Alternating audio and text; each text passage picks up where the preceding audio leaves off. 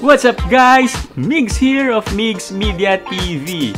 Magandang araw sa inyong lahat. Welcome for another day of tutorial. Ito po ang inyong lingkod, nagbabalik para magturo po sa inyo. Medyo naging busy lang po sa work, pero huwag kayong mag-alala, kahit once a week or twice a week makakapag-upload po tayo. Shoutout nga pala sa aking mga new subscriber at sa aking mga office mate dyan sa PLDT. At kung gusto nyong matutunan yung ginawa kong teleportation effect, just stick with me until the end. Dahil detail by detail, ituturo ko po yan sa inyo. At hindi lang yan, lahat ng mga effects na ginamit ko po ay ibibigay ko po sa inyo. Libre, ganyan po rito sa Migz Media TV. So guys, Migz Media TV, kung bago ka pa lang sa channel ko, ay gumagawa ako ng vlogs, video editing tutorial at namibigay ako ng Kinemaster. Kung wala ka pa niyan, ay visit mo lang ang aking video section or just click on the link above. Makukuha mo po yan ng libre. At gumagawa po ako ng photo editing tutorial. Gamit ko po ang PixArt at ang Pixel Lab. So guys, sa pag-download ng Kinemaster, meron po tayong description box below. Follow nyo lang po yung steps dyan. At kung Huawei phone, ay meron po tayong tutorial para matanggal yung error nyo, or just click on the link above. At kung luma ka naman sa channel ko, ay welcome back! May bago akong ituturo sa inyo, yung kanina, yung teleportation effect.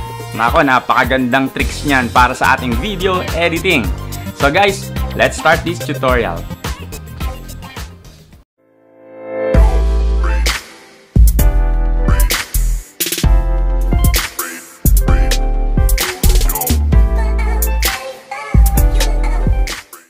At ayan ang aking intro, ibig sabihin niyan ay magsisimula na po tayo. Pero kung hindi ka pa nakakapag-subscribe sa channel ko, ay mag-subscribe ka na, i-like at i-ring yung bell na yan para lagi kang maging updated sa lahat ng mga videos ko.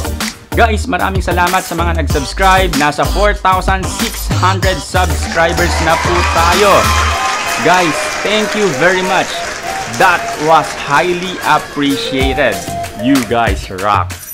Umaasa po kayong tuloy-tuloy ang ating tutorial dito sa ating channel. At guys, wag na natin patagalin to. Let's start this tutorial. Okay guys, let's start our tutorial using our Kinemaster ROG. Yes, this is a very beautiful application, Kinemaster ROG version 4.13.4.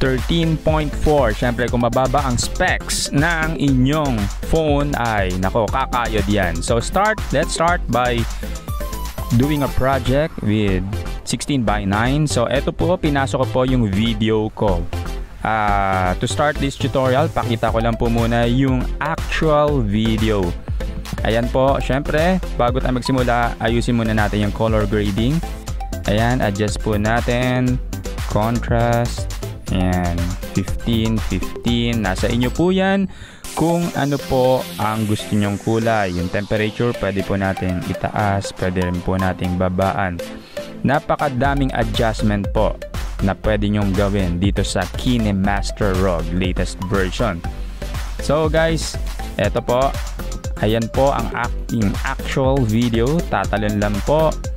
Tatalon at tatalon. Mukhang tanga lang.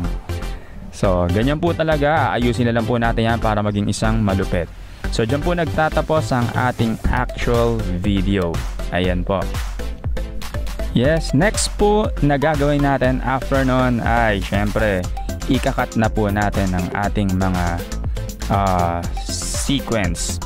So, kung makikita nyo po, dun sa pagtalon ko po, nasa mid-air, dun ko po siya ikakat. Ayan po. Cut po natin tuwing nasa mid-air po tayo para matik na magandang dating. So, timing lang po natin, then cut. Ayan, kung mapapansin nyo po, marami po akong talo na ginawa dyan. Ayan, para naman sulit yung mga panonood po ninyo guys. Ayan, cut po habang nasa mid-air. Ayan po, nasa mid-air, then cut. Ayan. Ayan guys, so after po niyan, na-cut na po natin. So marami po tayong cut na ginawa. Imimix po natin siya para magkaroon po ng medyo malayo-layo naman na pagitan. Pag tumalon ka, lilipat ka sa medyo malayo para talagang teleport po yung dating niya. So i-mix lang po natin yan, yung mga video na kinat natin. At ayan na po, pag natapos, ayan na po ang mangyayari. So nirumble ko lang po siya. Lalagyan po natin ng delay. Kaya mag-i-insert po tayo ng isa pang layer. Black layer lang po. So mga half second lang po yung tagal niya. So ito po, pakita ko lang po sa inyo. Pag tumalon po, magkakaroon ng delay. Ayun po. So blank po siya. Ayan. So ngayon po guys, ipinasok ko na po. Lahat po nilagyan ko na po ng delay para mabilis po tayo. So lahat po yan, nalagyan ko na po hanggang dulo. So next po na gagawin natin ay ito po, take note.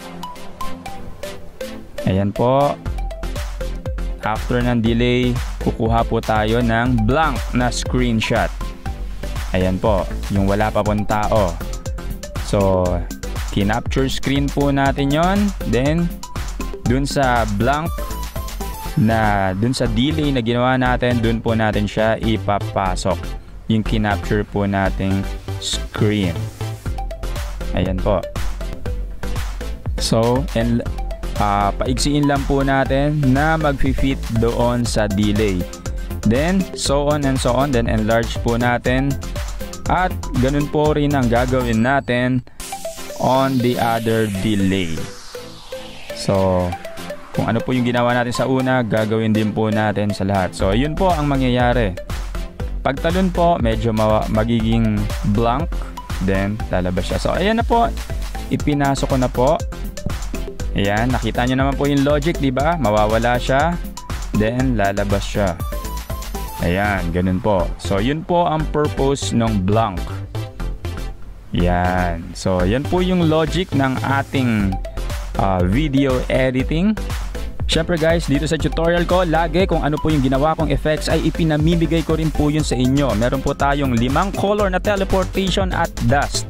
Kung makikita nyo po, marami po tayong kulay na pwedeng gamitin para sa teleportation. Aside from it, meron rin po tayong dust. So next po, dun sa mid-air, ipapasok ko po ang ating teleportation portal. So libre nyo pong makukuha yan sa description box. Ang napili ko po ay purple na lang. So bahala po kayong mamili kung green, red, dyan po sa 5 color na yan. So eto po, another portal. So 2 portal po yung papasok natin, yung pagtalon sa mid-air at yung pagbaba po natin. Ayan po, paliitin po natin sa unang talon dahil malayo po yung subject natin. So dito naman po sa pangalawang portal ay malaki po dahil medyo malapit na po ang ating subject. So yun po ang mangyayari. Next po is ipapasok po natin yung dust effect. Para naman paglabas ng tao medyo ayan, cool, medyo may dust talaga. Parang galing siya sa malayo. Ayan po ang dust effect. So libre rin po yan, ipapasok ko po yan sa ating description box. Next po na gagawin natin, may 3 effects na po tayo, 2 portal at 1 dust. Syempre teleportation po yan guys. Next na ipapasok natin ay walang iba kundi isa pang effects na kailangan yung i-download. Ayan po, yung pinch na nakuha ko po sa asset store. Yan ba ang walang asset store? Guys, ayan po, dinownload ko lang po. Kunin nyo lang po yan. Since ako meron na po, ayan po yung effect nya. Choose ko na lang. So since time travel po ang teleportation, so kailangan medyo may konting stretch sa paligid. Alam nyo naman po yung ibig sabihin ko. Ayan, may ganyan po. Yan ang ibig sabihin, may time travel. So isasabay lang po natin siya. Ayan po. Isasabay lang po natin siya sa ating portal. So 2 po ang ilalagay nating effects na yan. Ayan po, ang pinili ko po ay bulge. So ayan po, since time travel kailangan po natin lagyan ng bulge. So 2 po ulit, 2 ang portal, 2 rin po yung bulge effect. So para time travel na lalabas. So yun, cool na cool. Makikita nyo naman po, di ba? So guys, after po natin malagyan ng bulge, lahat po ng ginawa natin sa unang delay, yan, ilalagay rin po natin yan sa bawat isa hanggang dulo rin po. Ayan po. Uulitin lang po natin yon hanggang sa matapos. So after po nito guys, walang kwenta po lahat yan kung wala po tayong magandang sound effects. At dito sa Migz Media TV, lahat po ng ginagamit ko ay i-share ko po sa inyo. Meron po akong sounds, i-share ko rin po sa inyo ang sounds na ginamit ko para hindi na po kayo mahirapan gumamit. So ayan po yung sounds na yan, huwag kayong mag-alala dahil kasama yan sa i-share ko, ipamimigay ko sa inyo. Ayan, dalawang sounds po yung nilagay ko ng whoosh. Yan po, whoosh sound ang nilagay ko po dyan. So nilagay ko po siya hanggang dulo po, nilagyan ko. Tapos na po tayo guys. Ayan, mabuhay po tayo at see you on the next video. Ayan guys, sana makuha nyo panibagong kaalaman na naman ang ating natutunan dito. Sana kung may tanong lang kayo, just message me pa. Kung meron kayong hindi naintindihan dyan sa tinuro ko, just message me. Pwede ko naman kayong i-assist. So guys, kung nakita nyo yung video, sana lahat kayo magawa nyo yun, no? Para hindi naman sayang yung pagtuturo ko. So guys, if you find this video helpful and useful to you, please don't hesitate to give it a like, subscribe, and hit that notification bell so you won't miss anything.